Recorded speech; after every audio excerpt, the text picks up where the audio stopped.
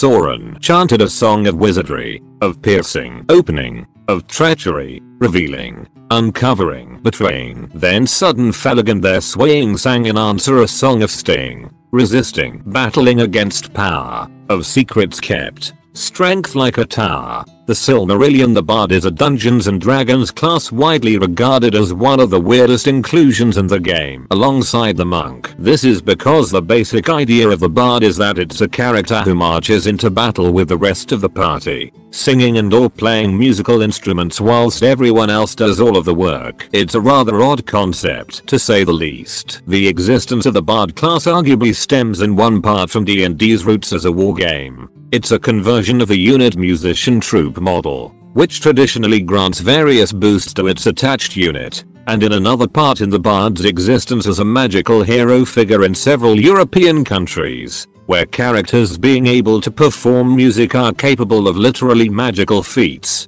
stemming from the Finnish hero god Voinomainen or many Welsh mythological tales. It also draws from the medieval trowbers and minstrels, basically itinerant entertainers traveling from place to place and putting on a show wherever they went. Another source of inspiration may be, as many things in D&D are, from Tolkien. The top quote is not just for show in this case. It's a demonstration that the idea of magic equals music goes far back into the fantasy that Tolkien inspired roots. At its core, the Bard is a support class focused on buffing players through their bardic music ability and rounding out their options as a skill monkey class. Unfortunately, it has a reputation for trying to do too many things and ultimately ending up not being able to do anything very well at all. As our frenemies onto tropes would say, bards attempt to be a jack of all trades, but ends up being a master of none. This has varied a lot over editions, but bards are generally regarded as an underwhelming class that mostly chosen by people who want to be wacky and thus make themselves a nuisance. The bard traditionally relies on charisma as its most important ability score. Dungeons & Dragons 1st and 2nd edition and Advanced Dungeons & Dragons. The Bard started out as a complete and utter mess of a class. You started the game as a fighter and then,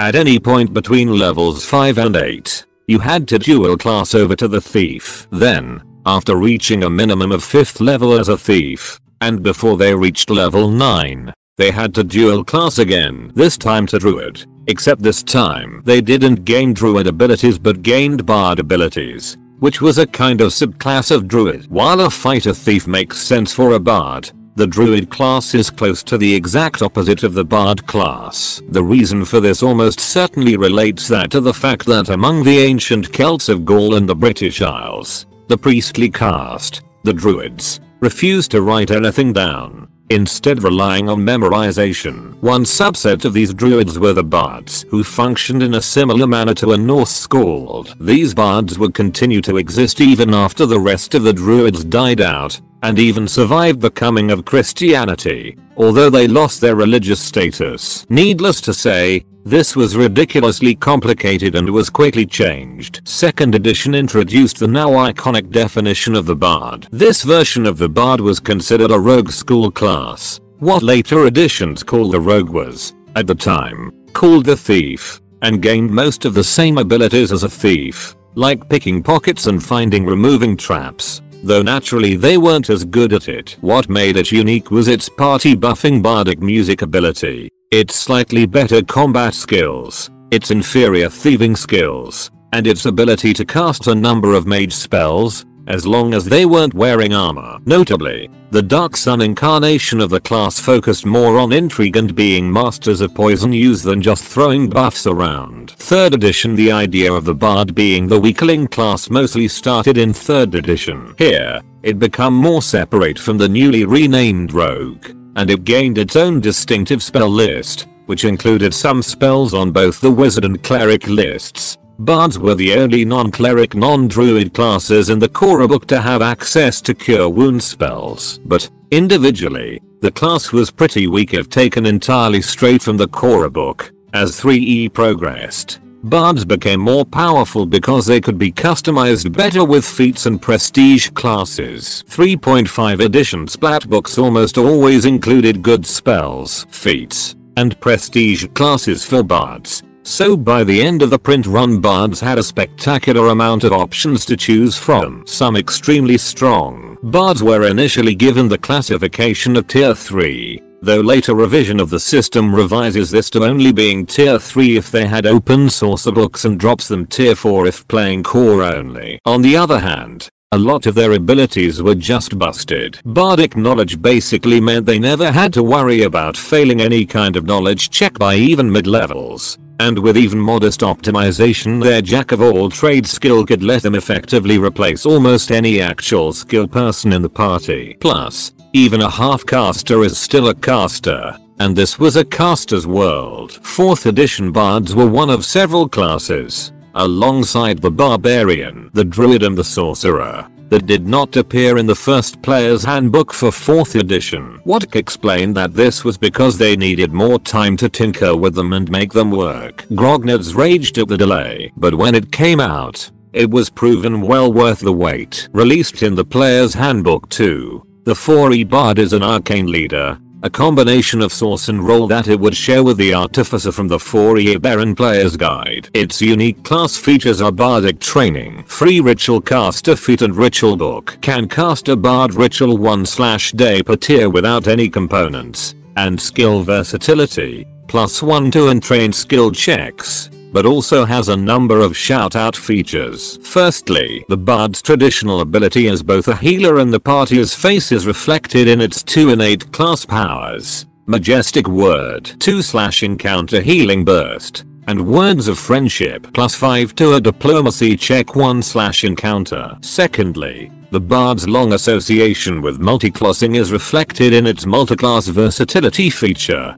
It's the only class in 4th edition that can take multiclass feats from multiple classes. Finally, bardic music is covered not just by the bard's attack and utility powers, which are various magical notes and melodies that have buffing or debuffing effects, but also by its Song of Rest feature. During short rests, bards can play music or sing in order to grant their audience the ability to spend healing surges, gaining bonus HP equal to the bard's charisma modifier. A bard's subclass feature is its bardic virtue, which basically reflects the kind of qualities who the bard prizes in their stories, poems, songs, and which they consider the most important virtue to try and emulate themselves. The PHB2 features the virtues of cunning, slide allies that enemies miss, and Valor, grants THP to an ally who bloodies or kills an enemy, with arcane power adding the virtue of prescience. Intercept an enemy's attack against an ally by adding the bard's wisdom modifier to that ally's defenses. Essentials added a variant bard in the form of the Scald,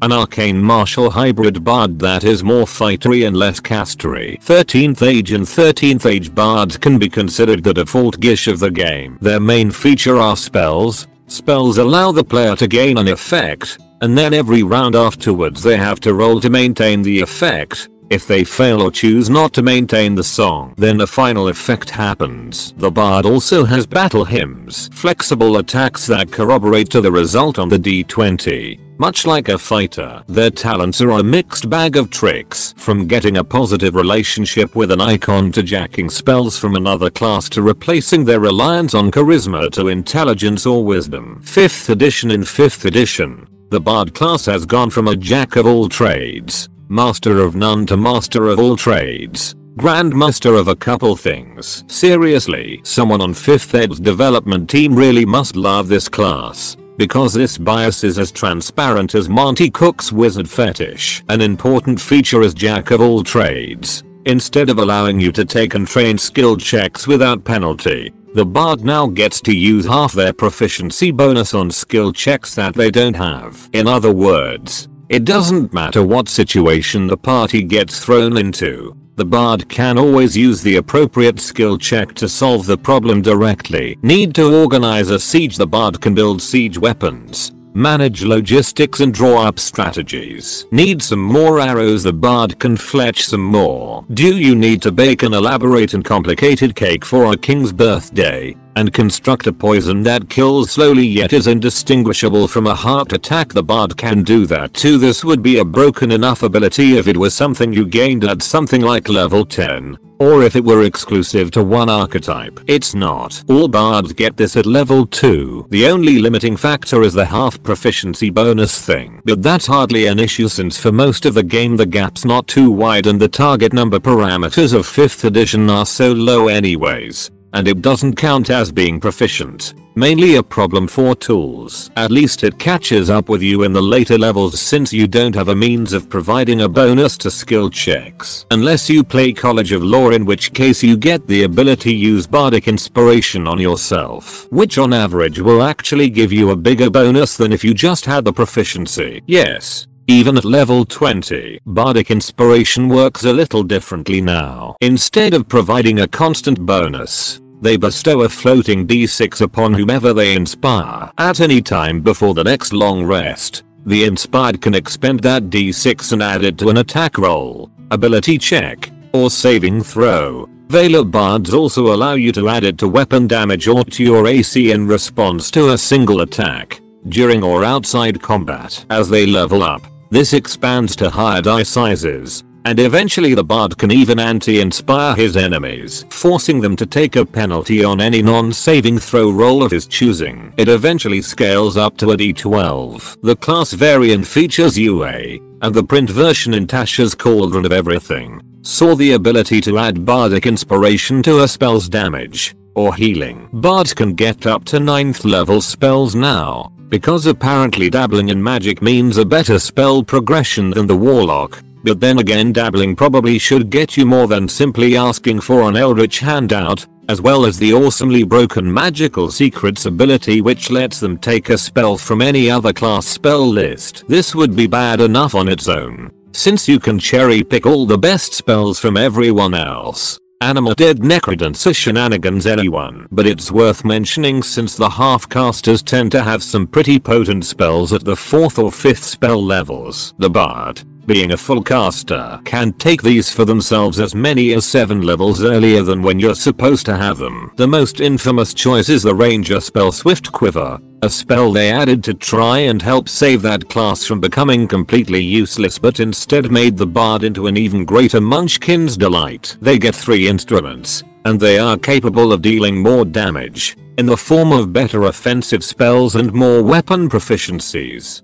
So I hear you guys are into thick big titty wafers. Well, we got you covered at neckbeardia.co.uk. One-stop shop for Kumjar models. However, we do sell a lot more than just smut models. We got everything for running any fantasy settings and even some not grimdark science fiction models. In fact, we even have some anime inspired models and video game. But if models is not your thing, we also have some role-playing adventures and D&D 5e meme subclasses. Also, every video we will be giving away all our homebrew content to a subscriber of the channel. All you got to do to be in with a chance is subscribe. Today's winner is this guy. Well done. Claim your prize by contacting us via email at neckbeardiacontact@gmail.com. Now let's get back to the video. In terms of subclasses, the Bard was up there with the Druid in getting passed up for subclasses, having only a paltry 2 in the PHP. It eventually got some really cash ones. College of Valor, which gives him proficiency with medium armor,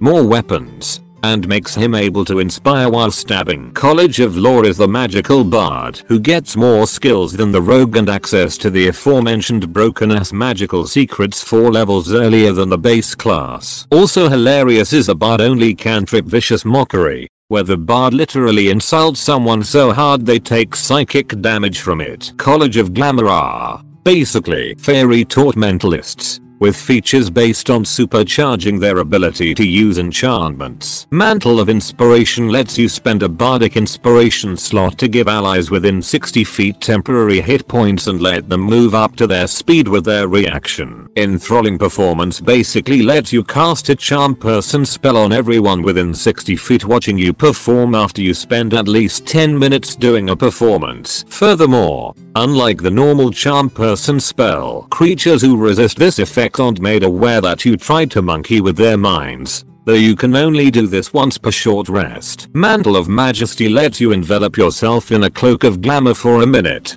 during which time you can throw out a free command spell which auto hits on your charmed victims, Each round is a bonus action. Finally, Unbreakable Majesty lets you cast a sanctuary spell on yourself once per short rest that also gives you advantage on charisma checks and forces disadvantage against your spells on any creatures that succumb to the sanctuary's effects. College of Whispers makes bards more creepy and assassin-like with some fairly spectacular illusion and enchantment tricks. Using bardic inspiration to conjure poison on your weapon for bonus damage via venomous blades not enough. How about Venomous Whispers, which lets you terrify someone and send them scrambling to find their safest, most secret place just by spending 10 minutes talking to them, or Mantle of Whispers, where you can capture the shadow of a creature of your size and type that dies within 5 feet and wear it, gaining free access to its appearance and its surface memories for an hour. And then there's Shadow Lore, where you can basically cast an 8-hour-long charm person spell on somebody once per long rest. Admitted inspiration from the Dark Sun incarnation of the class. College of Swords does exactly what it sounds like, making you better at putting the pointy end in the other man. In theory, at least. In practice it comes off as a poor man's Battle Master until level 14 when the final subclass ability kicks in. That's a really long time to wait to become awesome. Then again, Battle Masters can't cast spells. College of Eloquence is the one you want to do all that dragon seducing you hear about on the chat boards. Basically this college takes the baseline bard features and turbocharges them. College of Creation exists to take down artificers a peg or two by allowing weird inventions to come from somewhere other than their smug brains. College of Spirits turns bards into mediums who contact spirits of the dead in order to learn their stories and use them in battle, drawing randomly from a list of effects which can range from breathing fire to dealing psychic damage with a sanity breaking tale about some unknowable creature. Exploring a Baron added the College of the Dirge Singer, a hobgoblin tradition based around martial boosting. Rather than fighting itself, the Dirge Singer can inspire 2 allies at once, at the cost of slowing the growth of his inspiration dice, spend its reaction to grant extra weapon attacks, and eventually boost everyone around it when it activates its counter charm, which it can do as a bonus action. First edition Pathfinder greatly improved the core bard and it's definitely tier 3. All abilities scale faster. Bards can now cast first level spells at level 1 and their spells known have all been upgraded by a level, while Inspire Courage improves at 5 and every 6 after instead of 8 and every 6 after. They no longer need to have the Perform skill trained to access the most useful bardic music options, while the next ability means there's no reason to be totally untrained in Perform, unless you're dipping only 1 level, getting it from another class, or taking an archetype that trades it away. It does allow instrument-focused bards to sing, dance and trained in combat instead of tying up their hands. They also gain a new ability called Versatile Performance that lets him use their Perform skill in place of 2 other skills, such as Oratory replacing both Diplomacy and Sense Motive, or Dance replacing Acrobatics and Fly, effectively getting 2 skills for the price of one which is more easily buffed to boot. This has the side effect of giving them effectively more skill points than the rogue at level 10. In Splat they got even more awesome, though nothing strong enough to be tier 2. They have a wider variety of unique spells than they did in 3.5 Splat, where they mostly got stuff wizards got levels ago. They also have a unique concept called a masterpiece, which were essentially a type of ritual magic. In exchange for a spell known they got additional performance options, which require specific types of perform. For example, wind instruments, and have blatantly supernatural effects. Most of these mimic higher level spells than the bard can normally get at the cost of eating performance rounds, but many have entirely unique effects. Notable masterpieces include Music Beyond the Spheres is the most powerful masterpiece without question. It allows duplication of Limited Wish for Wisdom Drain instead of an expensive component. While Ability Drain doesn't heal naturally, and is normally expensive to heal, Limited Wish can duplicate Restoration without paying the 1000 GP it requires. This means you can easily follow up a few uses with a Restoration. Avoids making the bard tier 2 by going straight to tier 1 if not tier 0, since just building up wealth with this loop. While Limited Wish can't produce expensive stuff, A large number of lower spells can win free of material components worth less than 1000 GP. Would be sufficient to make a tier 1 bard, but it can pull most spells out of the ass too. Pageant of the Peacock lets you use bluff for any intelligence based skill. It also comes pretty early. You now know everything. 2nd edition. 2nd edition saw the bard gain a hefty buff and becoming a full caster with their own rinky dink spell list. Yes. For some reason their magic is now classified as occult. As part of this change, the various bardic performances have been remade into composition cantrips, providing slightly weak buffs. While they lack the ability to effectively count as trained in all skills, they do get quite a few skills at start. Occultism, performance and 4+ intelligence modifier more. They also have the ability to automatically cast some spells at their max level despite not learning it at that level. Bards are categorized by muses, certain entities that inspired the bard in their musical means. Alongside giving a bonus feat, each also grants a special spell to the ones they know. Enigma is the knowledge-based muse. The bonus feat gives them the ability to substitute all their knowledge skills with one singular skill in place of the know-it-all bardic lore. The trade-off is that this skill has limited progression and can't do any other stuff the skills it replaces does. Maestro is a magic-based muse. Its bonus feat gives a focus spell capable of prolonging cantrips and feats equating to bardic performances. Polymath gives a secondary facet of skill utility. Its bonus feat is versatile performance, letting performance stand in for social skills in certain circumstances. Further feats emphasize the bard's role as jack of all trades. Warrior, introduced in Advanced Player's Guide, is the combat-centered muse. This gives the bard proficiency in martial weapons. The feats for this muse are the most direct in supporting allies in combat. Bards, sex icons. It's an old meme, so you don't see it often anymore, but occasionally you may hear some iteration of be a bard and get all the females males other members of your hermaphroditic race banded about on TG. If you're wondering where that came from, well, you've come to the right place. The bards are the love machine class memos itself predominantly to 3rd edition. TG has always loved its monster girls, but 3 years when bards both became the face class, with a high reliance on charisma and proficiency in all charisma-based skills, and gained a mandatory non-lawful alignment. Combined with how brokenly powerful diplomacy could be in 3E, and you had a character class type where not only was I try to seduce the monster one of the less annoying character schemes you might hear,